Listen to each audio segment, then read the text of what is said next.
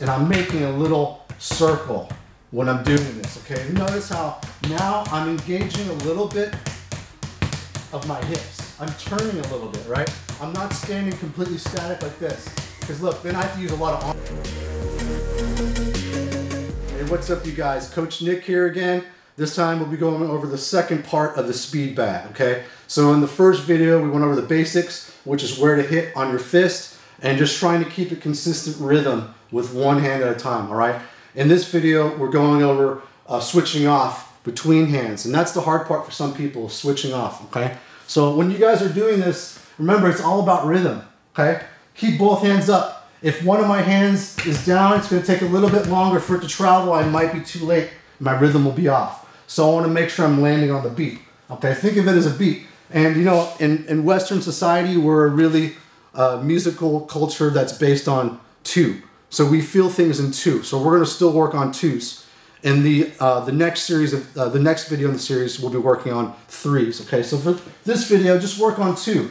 So now I want to work on switching off between each hand. I want to go hammer fist, that's one, back fist, that's two, and I'm going to go immediately on beat to the other hand, hammer fist, back fist, and I'm making a little circle when I'm doing this. Okay, notice how now I'm engaging a little bit of my hips. I'm turning a little bit, right? I'm not standing completely static like this.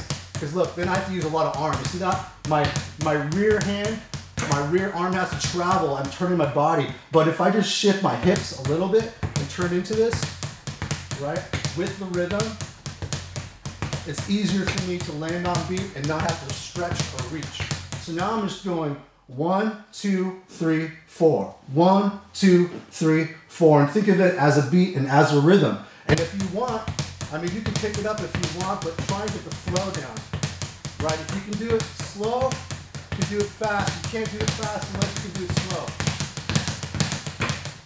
And if you mess up, start over again. And try and get the flow down. Sometimes you might get too eager and go too fast for your own good. And then, oh, I messed up, and I gotta start over again. So just try to take it nice and easy. 1, 2, 3, 4. 1, 2, 3, 4. All right, you guys, hope you enjoyed this video.